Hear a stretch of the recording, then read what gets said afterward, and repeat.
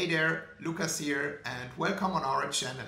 Today I'm going to show you how you can build a web crawler using Rust and Azure Functions.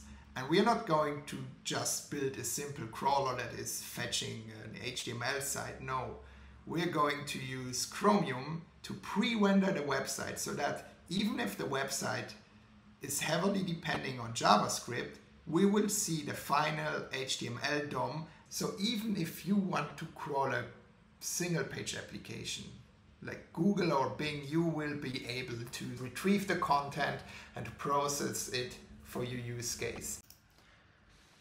So we need an example, and I found this nice demo e-commerce shop created by user dev0125 on GitHub.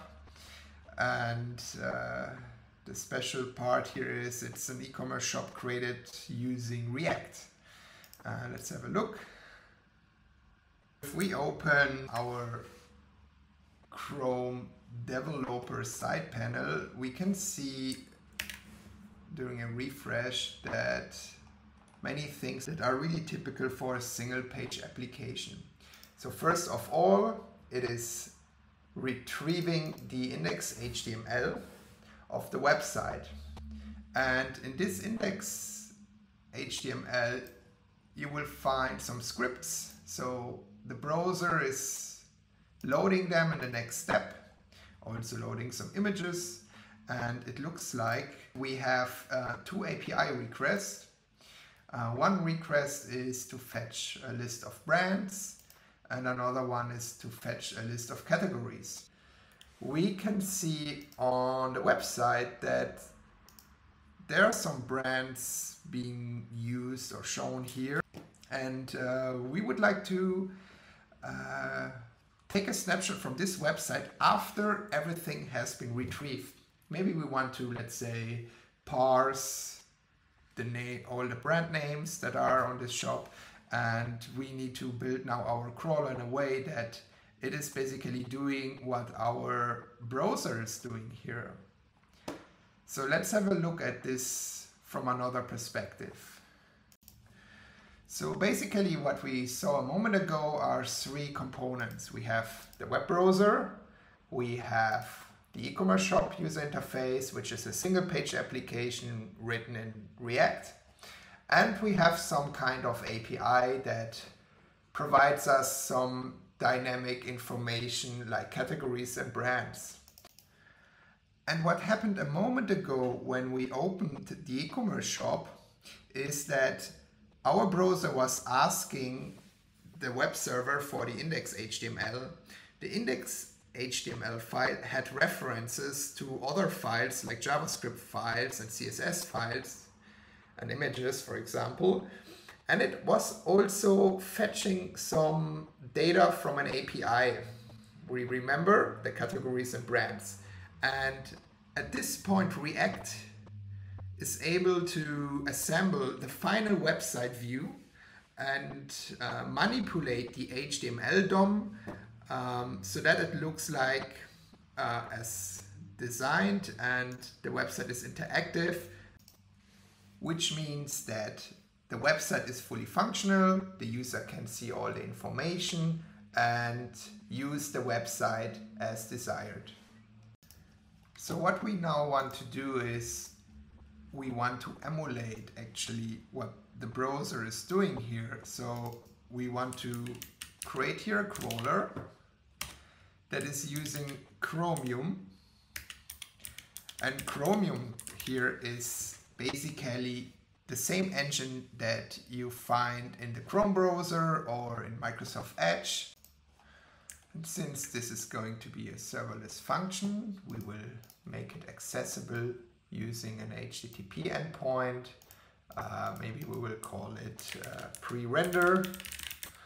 And behind that, we would add the target URL like shopname.com. It should be actually a post endpoint, but just for the purpose here of showing a little proof of concept, let's keep it simple. We use a get endpoint. The whole idea using Rust for Azure Functions started when I found out that Microsoft launched this Quickstart guide in July 22, where they explain how to use Rust code to create an Azure function endpoint.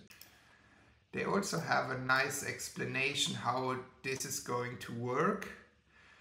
So actually Azure Functions comes with some predefined runtime environments, one for .NET, one for Java, one for Node, I think PowerShell and Python. But Go and Rust are special. Go and Rust applications, when you compile them, are actually executables, and they need to be compiled for specific target architecture. And Microsoft decided to support these use cases by allowing us to configure a custom handler, which means if the function host is receiving a trigger, a call, it is going to redirect or call another application, which is here our web server, and it's taking the response and using it to provide an output to a specific target. And we are going to use for our crawler this architecture here in order to make it work using Rust.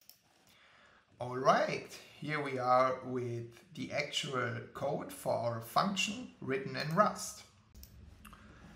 Let's dive only in the important parts. We have here the main function, which uses the warp create to create a web server. And we define two filters, so two routes, one for pre-rendering a page with the default element of HTML, and another for specifying a custom element to pre-render.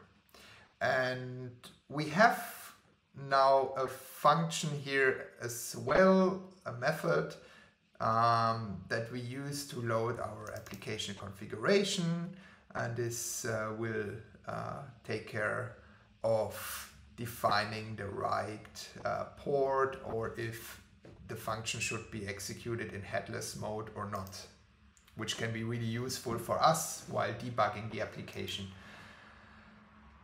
The main event of this application is the pre-render function.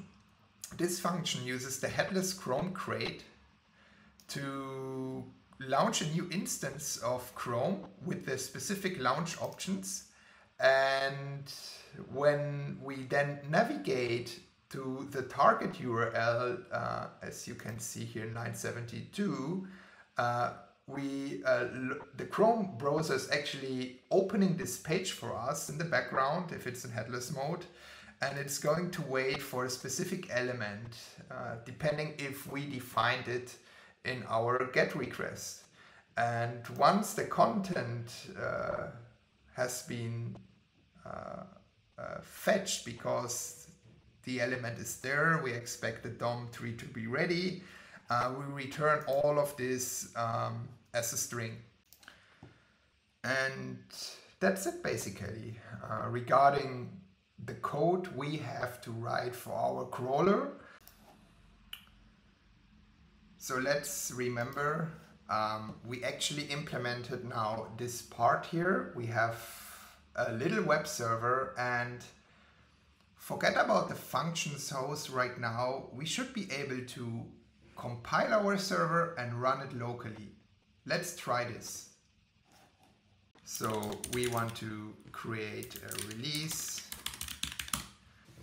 and we should find our artifact, so our executable here.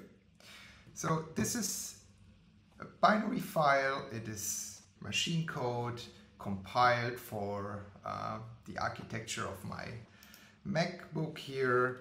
And if we try to run this release version, it should be now possible for us to use our crawler using the pre-render endpoint, the target URL.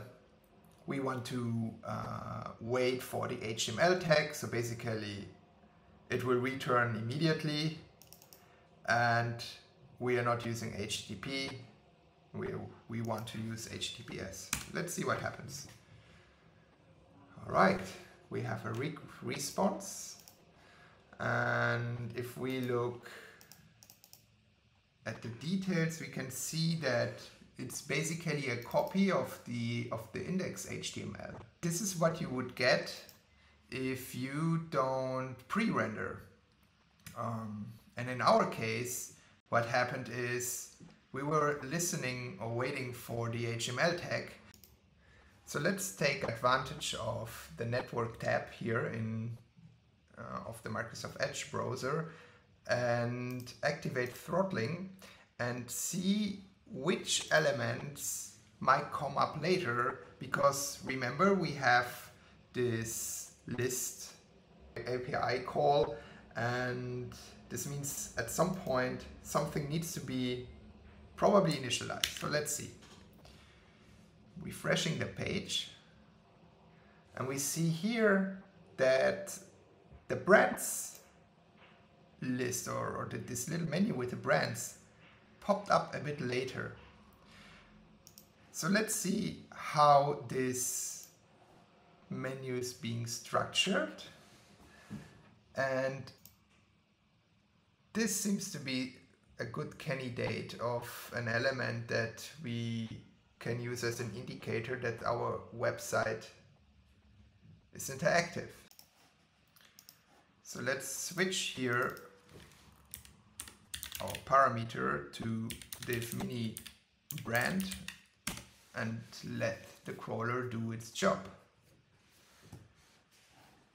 We can see that the HTML DOM tree has been rendered properly, and the brands that come from the API call are visible here. But there are a few steps to do if you want to run this using Azure Functions. We just executed this here locally, but we want to execute this as part of our deployment on Azure Functions. We have to set up this Azure Functions folder structure. I choose here get pre-render, indicating that it's a get endpoint. It is also important to make sure that you define the root properly, because we always expect to have a target URL, but we may have, so optionally, an element and an HTTP variable in our path. Make sure that this is configured properly, because otherwise the Azure Function host will reject your requests and not pass them to your custom handler. If all of this is in place, we should be able to start the local function. And we can see it successfully loaded the Azure Function host with the given path. So there seems to be an HTTP trigger endpoint ready to be called. Okay, then let's have a quick test. Let's go to our browser tab, change port 3000 to 7071, and let's see what happens. And here we go. I'm leaving out the deployment part here because it is really well documented here by Microsoft in the Quickstart guide. So I would like to share a few more findings with you. First of all, the cold start times are way better than the same stuff written in JavaScript. I measured 2 seconds for a crawler using Node, but with Rust we go within 100 milliseconds, sometimes even 50 milliseconds. And I think that's amazing, and probably the reason for that is that the Rust binary, the executable, is just super small compared to a whole Node runtime that needs to be started plus your own JavaScript code. So if you have some scenario where you would like to minimize your cold start times on Azure Functions, maybe that could be really interesting for you. The second finding that I would like to highlight is that we were able to build a serverless application that you can actually also deploy on a Docker container or on bare metal. There is no dependency within the code to Azure Functions. all the Azure Functions stuff has been configured, and this could be really interesting for projects where you would like to avoid vendor logins. Probably there are different ways to achieve that, but that one was really comfortable. I didn't have to think actually about any Azure Functions SDK. It is all configuration that we applied here. Thank you for watching. I hope you liked this tutorial. Leave a subscribe if you would like to see more about this in the future, or just write a comment. Maybe you found some bug or you had some idea that you would like to share. We're always happy to hear from you. See you the next time. Goodbye.